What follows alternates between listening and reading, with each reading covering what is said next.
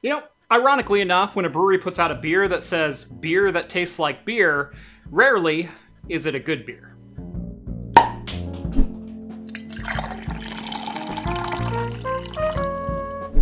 If you've ever thought about running your own servers for home or business use, but don't want to deal with the headaches of maintaining hardware, why not let Linode host your services for you? They make it simple to deploy and manage your own cloud infrastructure, with solutions ranging from a single shared CPU to massive multi-core virtual machines. You can even add in dedicated enterprise GPUs for machine learning. Linode also recently started rolling out high-speed NVMe block storage to all 11 of their global data centers. Best of all, storage rates will remain at the same low price they always have been.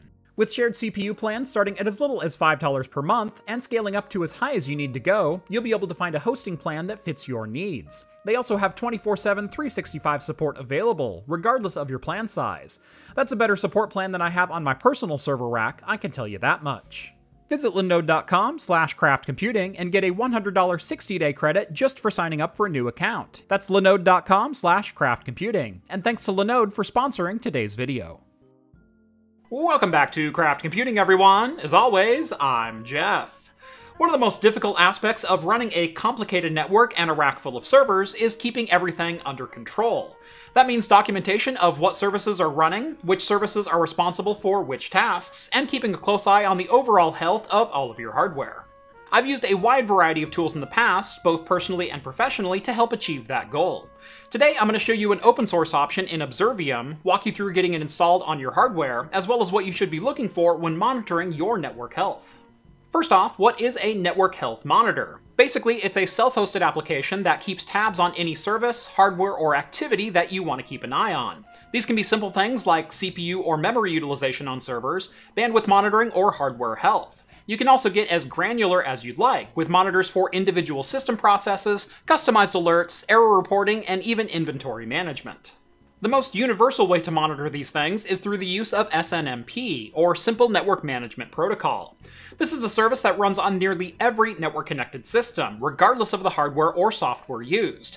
Windows, Linux, Mac, network switches, printers, access control systems, smart home devices, pretty much everything under the sun will have at least some support for this protocol. Observium uses SNMP to monitor and log network health and activity, allowing you to find problems on your network.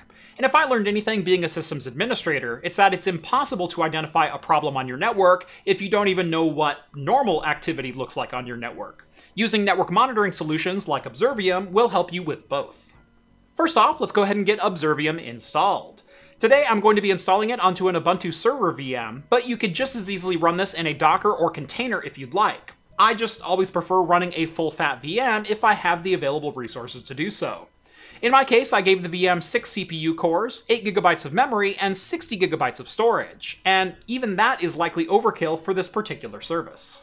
Installation is very straightforward, with an automated installation script available directly from Observium. You can find the link to the install guide down in the video description, but it really is as simple as running a wget command to download the script, using chmod to make it executable, and then running the installer. You're going to want to select option 1 to install the free community edition unless you have a paid license. During the installation process, just follow the prompts to configure MySQL, as well as your initial username and password to access the admin console. The script will take care of installing the Apache web server as well as the rest of the dependencies. All in all, it took less than 5 minutes to go from 0 to logging into Observium on my server. Once installed, you'll want to open up a web browser and type in either the IP address or the fully qualified domain name of your Observium server. Once you log in with the credentials you created during the install, you'll be greeted by the dashboard. When you have all of your devices configured, this will provide you with the health and status information of your entire network at a glance. But before we get there, you'll need to tell it what devices you want Observium to keep an eye on. Again, for today's tutorial, I'll be setting up a couple servers with SNMP, one on Linux and another on Windows. SNMP is not the only protocol you can use to keep an eye on things, but it will give you all the basics you need to get started. On the Linux side of things, I'm going to go ahead and set up monitoring of my Pi-hole server, which is running in its own Ubuntu VM. Log into your server and run an apt update to make sure all your repos are up to the latest versions. After that, run apt install snmpd. This is a very small package, barely over 100 kilobytes in size, so the install will be done before this sentence is. To allow Observium to monitor this server, we just need to make a quick change to the SNMP configuration. Type in sudo nano/etc/snmp/snmpd.conf. By default, the only system allowed to request SNMP information is the local host, and only on the loopback address. Now, the line below that one is commented out by default, and it's for listening on all interfaces via IPv4 or IPv6. If that sounds good to you, go ahead and just remove the comment tag on this line. Alternatively, you can enter a specific local IP address to listen to on that interface only. Next up, we're going to set up the community tag for SNMP version 2C. Think of the community as a shared secret between Observium and the Pi-hole server or any other device that you want to monitor. Each community can have its own access rights, which are defined locally on the monitored device. Now, this is not nearly as secure as the newer SNMP version 3, which has user-based authentication, but for home networks, this will usually do just fine. Now, I am going to cover SNMP version 3 later in this video, so check out the chapters if you want to just skip ahead to that. For home users, if you're planning on monitoring devices outside of your local network, SNMP version 3 is an absolute must, as version 2 traffic transmits completely unencrypted. This goes doubly for any business networks, both internal or external. Now, I don't want to hear about anyone configuring SNMP version 2 in a business environment or transmitting that traffic over the web. Got it? Scroll down to the access control section of the configuration file and look for the RO community lines. This is where you configure both the community name and permitted sources to request SNMP data from the server. You can also define what permissions a community member has on the server right here. For right now, I'm going to set up a community name of Craft at Home and allow connections only from the Observium IP address. You can also set this up over IPv6 if you prefer. With those two lines configured, you can save the file and exit out. To apply changes is as easy as restarting the SNMPD service, so sudo systemcontrol restart snmpd. With the Pi-hole server all set up, head back over to the Observium web interface. At the top of the window, go to the Devices menu and click on Add Device. Under hostname, you can enter either the server name, fully qualified domain name, or the IP address of the device you'd like to monitor. In my case, we're just going to enter the IP address of 10.0.0.10. To the right of that, just type in the SNMP community name, so Craft at Home. Then go ahead and click on Add Device. If the setup was successful, you should see a confirmation banner appear. If you get an error, check out both the hostname and community name that you entered into Observium, and make sure you can at least ping the device that you're trying to connect to. If that all looks correct, go back to the Linux device and verify the settings on the client end. Now let's take a look at getting SNMP set up on a Windows server using my Windows deployment VM. To install SNMP, head over to the Server Manager and click on Add Roles and Features. Click on Next until you arrive at the Features menu, then scroll down until you see SNMP Service. Click the checkbox next to it and allow Windows to install all the dependencies needed. Then, click on Install. To configure SNMP, we'll go into the Services Management console and scroll down to the SNMP service. The Security tab is what we're interested in here, and just like in Linux, this is where you define the community names and the allowed hosts. Since we're using SNMP version 2, you'll also want to disable the Send Authentication trap. And if everything looks correct, go ahead and click on OK. With that done, I'm going to tell Observium to keep an eye on this server, and this time I'll do it by machine name, just to show you a different way of doing it. So, craft-wds-2019, enter the community name, and click on Add Device. Just like before, you should see the confirmation banner show up, and if not, go back and recheck your work. Observium is what's known as an auto-polling SNMP server, meaning that you don't have to go into each device that you're monitoring and tell it to keep an eye on CPU utilization or how much RAM you have left. Rather, it will keep an eye on all SNMP sensors that are available and start populating them into graphs. Within about 10 minutes of adding a device to Observium, you should see all of the sensors start to populate and get a good idea of what the server is actually doing. Now again, while SNMP version 2 is usually fine for a home network, it is just a plain text protocol with no encryption. While most of the data sent is fairly innocuous, it is still best practice to encrypt any management traffic in flight on a business network, or if you plan on monitoring devices over a WAN connection. Setting up SNMP version 3 is slightly more intensive, as there are 3 items used for setting up user authentication. First is obviously the username, second is the user password, and third is the cryptography password used as a passkey to encrypt and decrypt on each side of the transmission. For Linux, there are a total of 3 packages we'll need to grab. So again, we're going to do a sudo apt update, followed by sudo apt install snmp, snmpd, and lib snmp-dev. Just like our setup for version 2c in Linux, we'll need to allow connections from outside the local host. So open up the snmpd configuration file and uncomment the line to listen on all interfaces. We'll also need to enable SNMP version 3 authentication for read-only access. Scroll down to the full read-only access for SNMP version 3 line and add in rouser admin followed by an IP address range, where admin is the user we're going to create and the IP range is your local area network. If setting this up for a WAN connection, you'll need to allow from your remote IP address or configure forwarding from your firewall. Every setup will be different, so I'm not going to cover that here. And now for the really fun part, creating the user account and crypto password. This is one long command, so I do recommend copying and pasting it from the link down in the video description. Don't forget to change the username, password, and cryptography password when pasting this in though. Once you've done that, you'll want to restart the SNMPD service again using system control. With your user set up, we're ready to add this server to Observium. Just like before, click on Add Device and enter in either the IP address or the device name. This time we're going to change the SNMP version to version 3. On the right side, select Auth Privilege for the authentication level and type in the username and password you set just a moment ago. Under Authentication Algorithm, select MD5. Enter the cryptography password and select AES for the crypto algorithm. And finally, click on Add Device. If successful, you should again see the success banner appear and your device successfully added to the dashboard. While it is true that you can use SNMP version 2c in Windows, Microsoft has never officially implemented SNMP version 3 into their operating systems, and has actually depreciated SNMP altogether. It is still available to install and use, even in Server 2019 and 2022, as well as Windows 10 and 11, but it does seem unlikely that there will ever be an official version 3 solution. Instead, Microsoft has been trying to move on to WMI, or Windows Management Instrumentation, if you need something more powerful than just SNMP version 2. Just like SNMP, WMI is a fairly robust monitoring solution, but is designed to integrate much deeper into Windows as an operating system. WMI is supported on all Windows operating systems from 7 on up, as well as on Server 2012 and higher.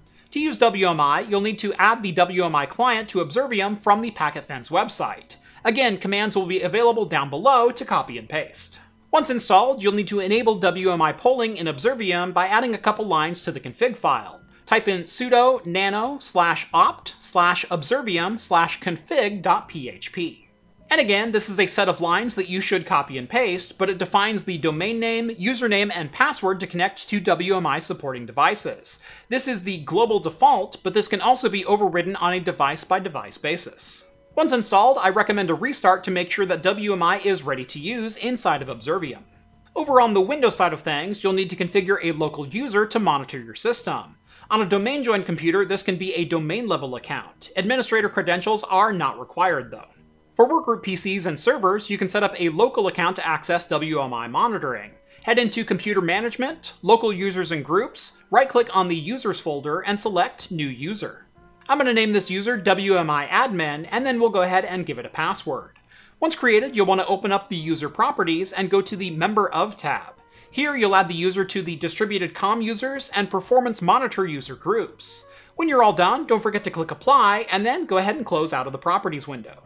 We need to allow the WMI admin user permission to view the WMI data from outside of the local computer. To do this, click on the Start menu and type in dcom-cnfg.exe. Browse to Component Services, Computers, and then right-click on My Computer. In the new window, head on over to the COM tab. Then, under Launch and Activation Permissions, click on the Edit Limits button. Here, I'll add in the WMI admin user and enable permissions for local launch, and remote activation. And if everything looks good, click on Apply and then Close out. For Active Directory joined machines, you'll need to set up the domain user in the same way, along with the same permissions for each machine you want to monitor. However, those permissions can be distributed with group policy rather than having to go to each local machine. Finally, you'll want to head back to Observium in your browser and browse to a Windows device. Head to the Settings cog and go to Properties. Once there, go to the Modules tab and ensure that WMI is enabled. If you need to connect using different credentials than the global ones you configured earlier, click on the WMI tab and enter them in here. SNMP does display a good collection of information, but the information that WMI collects will be slightly more accurate for Windows, so I would recommend using this whenever possible. And before we finish, just a quick note on Windows here. Not only is SNMP technically depreciated by Microsoft, but WMI is likely on its last legs as well, at least for ongoing development and support. Instead, they are both being replaced by Windows CIM and a collection of oh-so user-friendly PowerShell commandlets. Now, I don't see WMI or SNMP being removed from the operating system entirely, but do keep in mind that new features in Windows may not receive support for these monitors. Also, if you'd like to use SNMP version 3 in Windows, there are third-party agents available to do so. However, the majority that I found are annual paid subscription licenses intended for data center customers and legacy holdouts. There is a free and open source agent called net-snmp, but try as I might, I could not get it to work after almost 4 hours of beating my head into my keyboard, so your mileage is definitely going to vary there. So, what can you see with Observium, and why should you be using it? SNMP, being a fairly standardized protocol, lets you view all critical system stats and make sure your network and hardware are all running the way they should be. When you add a device into Observium, it checks which object identifiers, or OIDs, are available on that device. This can be everything from how many clients are connected to a wireless access point, the memory utilization on your firewall, the traffic on each and every port on a network switch, and what applications and services are currently running, as well as much, much more. Nearly every piece of hardware and software will have associated OIDs that can be queried and logged. The data is all text-based and very small in size, meaning that there's very little, if any, impact on performance or available bandwidth. With a server like Observium, you can review the data in real time to verify network health, or use it as a diagnosis tool to find where problems might exist. There are tons of tools out there that offer very similar functionality. I've personally used Cacti and PRTG for years, but they're not nearly as user-friendly to get set up, and PRTG is a paid, closed-source enterprise application. It has some wonderful features, but it's also definitely not for everyone, especially small businesses and home labs. Like I said at the beginning of the video, this subject can get as deep and into the weeds as you want to go, and I haven't even scratched the surface here. But hopefully this is enough for you to get the server set up and running in your environment, as well as your first couple devices configured and monitored. If you want to see some more features with network monitoring, or you have any other specific questions, let me know down in the comments and I'll see what I can do in a future video. On your way down there, make sure to drop this video a like and subscribe to Craft Computing if you haven't done so already. Follow me on Twitter at Craft Computing to keep up with daily shenanigans like this. And if you like the content you see on this channel and want to help support me in what I do, consider joining the Patreon. Link is also down in the video description. Thank you all so much for watching this one, and as always, I will see you in the next video. Cheers, guys.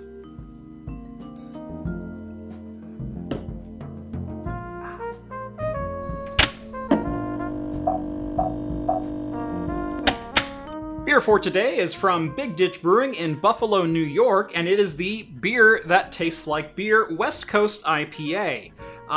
Strangely enough, from about as far east on the coast as you can get. And it's a 7% ABV. Celebrate beer. We love beer because of the diversity of styles that can be produced from the 4 basic ingredients of malt, hops, yeast, and water. But in a world where it seems like craft beer is increasingly tasting similar, not that we have anything against juicy IPAs and fruited sours, we wanted to shine light on a beer that tastes like beer to keep us from forgetting why we fell in love with craft beer in the first place.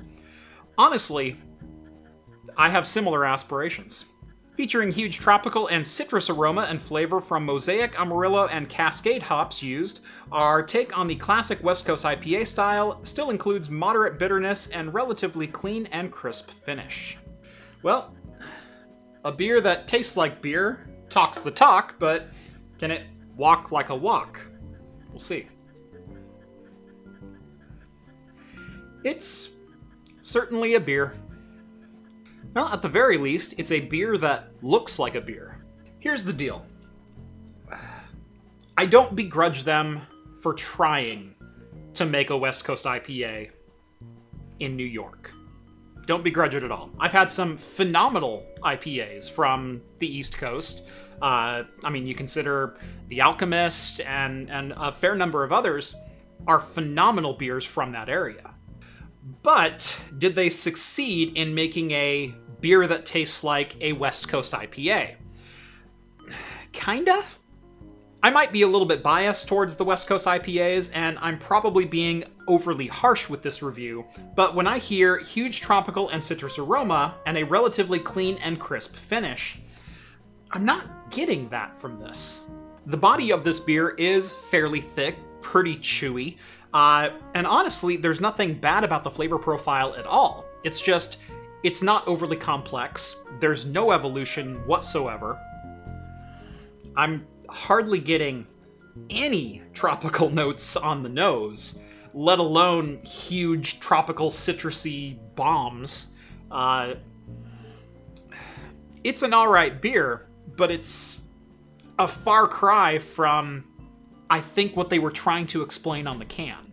And I will always mark down points if you can't even hit the style you were aiming for. I mean, I'm still going to drink this one, and I'd be happy to have this on pretty much any summer day, but I don't think it is the return to West Coast IPAs and as big and bold as they tried to claim.